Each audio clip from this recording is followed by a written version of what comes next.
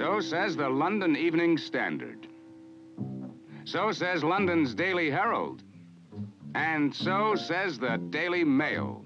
Motion picture critics around the world acclaim America's newest film triumph. Listen to the London Times. Few films in recent years have received more critical acclaim, and Shadows deserves it. Again and again, the raves repeat their acclamation. Please don't touch me. Please don't touch me. I want to go home. And the Daily Mirror describes Lelia Goldoni's performance as blazingly brilliant. And the Daily Express says this: the most truthful love scene you have ever seen. Shadows, directed by John Cassavetes, breaks all the barriers of conventional filmmaking. Actually filmed in New York City, Shadows now returns to be hailed by American critics. Esquire's movie critic Dwight MacDonald notes the critical acclaim it has received and says,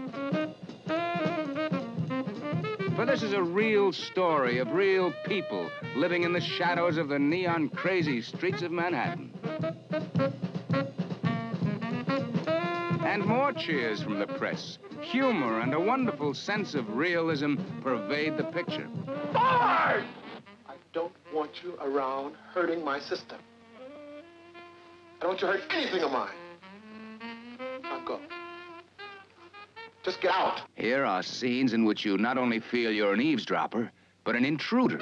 But you remember, you told me to get out of here! Leo Lerman in Mademoiselle says, in John Cassavetes' Shadows, the quality of heart is so apparent that audiences come away feeling that they have participated actively in the life it presents.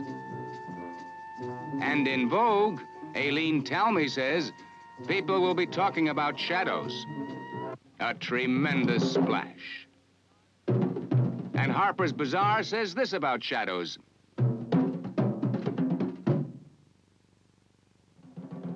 what happens is often moving, sometimes frightening, often very funny, and always exciting.